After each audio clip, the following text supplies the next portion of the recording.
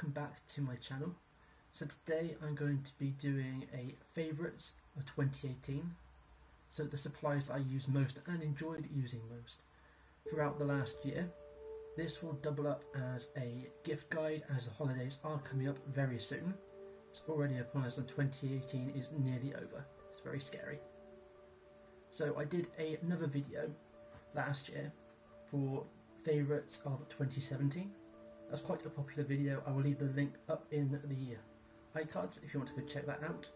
I'm going to try as best as I can not to step on the toes of that video and try and keep things different, so newer things. There may be a little bit of overlap, but I'm going to try and look at new things I've been using. So we'll start off with a few miscellaneous items before getting into the heavy watercolour paint stuff. So to start with, I'm going to talk about palettes. So first off, we have here the Elagium palette. So this is my studio palette for most of the year. I did do a video on this, sort of going over this palette a bit more in depth and also swatching out all of the colours. So if you want to see that, I will leave that in the iCards as well. Here it is in closer detail, the Elagium palette. I will leave a link down below where you can get that. Sadly, this one is not available at Jackson's. It is a 15 well palette with 12 wells for watercolour and 3 large ones for mixing. Next up is the Stackable palette from Jackson's. This is a ceramic stackable palette. So the Jackson's stackable palette was one of my better finds.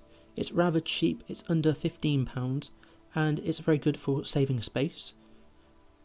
There are 6 ceramic dishes and they all stack on top of one of each other quite nicely. They fit quite well. They're not stiff fitting, but they're not loose. You can knock them over if you're heavy handed.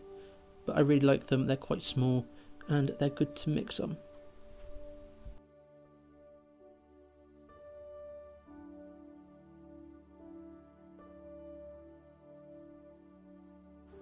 Another miscellaneous item, not just talking about palettes, is a tube wrangler. I found this very helpful recently as some of my tubes of watercolour are starting to run out. The tube wrangler is rather an odd one. It's quite helpful to have and a good little tool that I picked up. It helps me use up all of the paint in the tube, make sure that none of it goes to waste. It's truly a money saver and it's rather cheap, under £5. There may be quite a long shipping time though, as most of them do come from Asian countries due to the low cost. Another very useful tool to use for watercolour artists would be brushes. So I'm going to go in depth with those as well. So here's a selection, and these are the current brushes that I use. The Escoda Perla, which is one of the cheaper ones in my collection. It's a synthetic brush with nylon. It's very good, it's a size 6 this one, and it's got a very nice feel to it. The next one is also synthetic. This is the ProArt Proline, not the Proline Plus, which they also do. This is a size 2, and I really like the size 2 for getting all the little details. Next up is the Silver Black Velvet. This has got a squirrel hair mix brush. It's got a very nice point and it's not overly expensive for such a good brush. This one is the Escoda Versatile. It's also a size 6 synthetic sable brush. I do quite like it, even though I think I may have damaged my one. And lastly, which is the most expensive brush, would be the Escoda Kolinsky Sable Brush Escoda Reserva. It's very nice, it's got a very nice point to it when wet. I believe this is one of the cheaper sable brushes out there on the market. It has a gold ferrule and it's very nice finish to it. I really like it. Now I'm going to get into something a little bit different from watercolour, and that's what's in this tin. These are Holbein acrylic wash.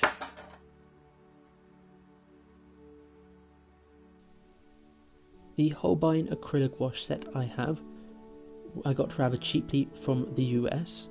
Acrylic wash is very new to me, I've never tried it before, but I'm really enjoying using it. I do have an unboxing and first impressions review on my channel, and I will link that above in the iCards if you'd like to check that out.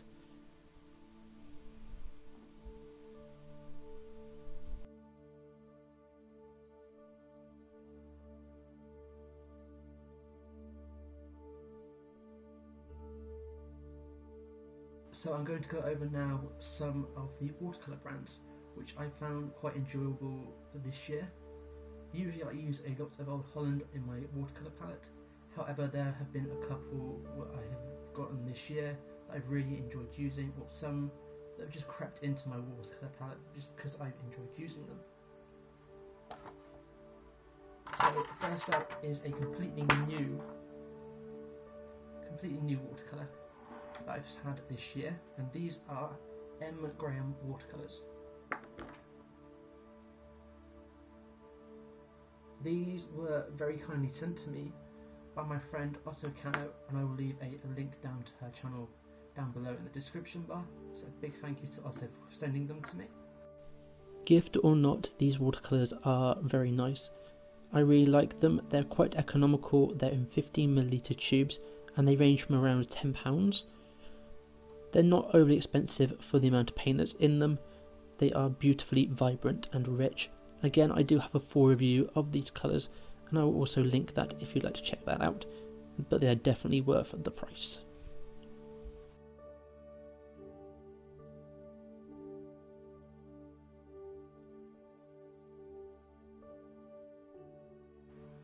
An older brand which has been making its way into my palette, sneaking into it a lot more actually, is the Rembrandt watercolour tubes.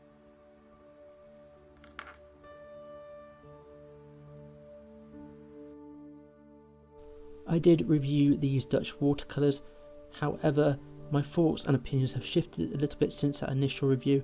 I've grown more to like them, and they are very nice colours even though their tubes are very small, and they're a good place to start for a beginner looking for a good range of watercolours. And lastly, another new brand which I've gotten to try this year, and I've really enjoyed using it. A full review is coming very soon, and this would be the Jackson's watercolours.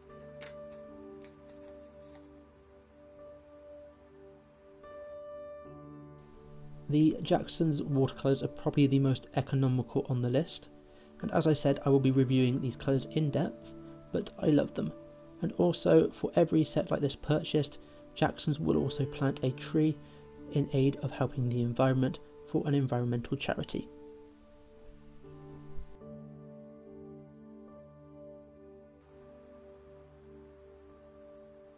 So I'm now going to talk about specific colours that I use quite a lot this year, some newer ones and some that I want to experiment with. I'm not going to go and overlap with the Studio Palette Tour. I'm going to leave that as it is. I'm not going to mention too many colours that are in there, but there's some other colours I've just been mixing in and experimenting with, and I've been enjoying adding into my palette as little extras. Although I tried my best not to overlap with my Studio Palette Tour or last year's video, which I will link up in the iCards too, some of them did sneak their way in. So we have here Souvenir Yellow Lemon, which is a PY3 colour, a nice cool yellow which I do quite a lot of mixing with. Next is M. Graham's Nickel Azo Yellow, it's PY150, it's a very nice warm yellow and I really do like using it. I'm also using some of those brushes so you can see the widths and lines and some of the shapes you can get while using them.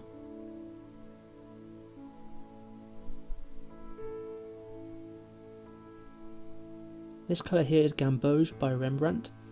It's more of a quinacridone gold hue. It contains PY150 and PO48. This is Perylene Red.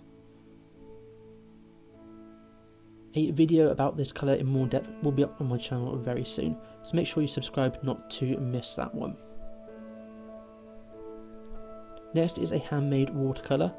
I did include handmade colours on last year's list and didn't want to repeat them on this year, but they also make very nice gifts, so by all means go check them out. And that was Ultramarine Blue, handmade by myself. Next is Prussian Blue by Rembrandt. PB27.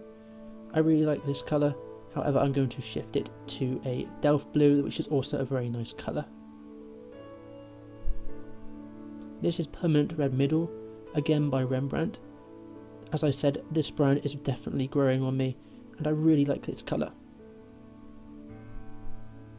Next up is a colour that I didn't quite love to start with, and this is Garnet Genuine by Daniel Smith. It's a very nice colour, and after playing with it I really started to enjoy it. All of the colours here and all the other tools will be linked down in the description bar. You can get most of them from Jackson's. The next colour is Perylene Green. This is a new colour to me as well from Daniel Smith. It's a very nice dark green colour. It reminds me a little bit of Green Earth, but a little bit darker, moodier, and much more intense. This one is Opera Pink. This particular one comes from Winsor & Newton. Surprisingly, it's a colour that I've used quite a lot of, and I think I may need another tube. This is very nice to play and paint with, even though it's not light fast.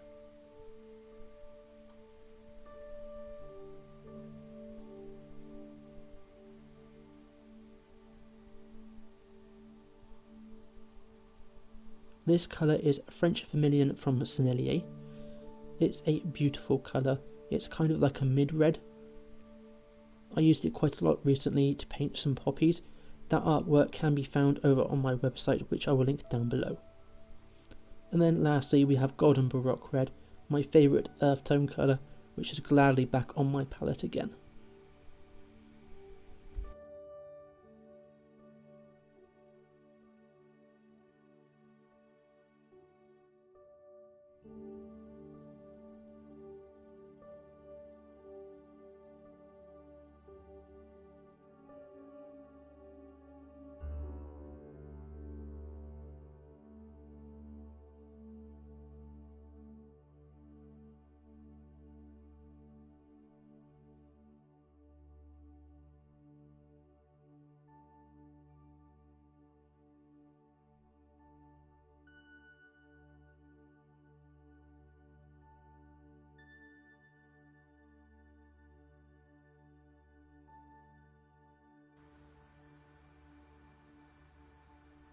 So guys, that wraps up our tour for my favourite items I've been using this year and a gift guide for the holidays.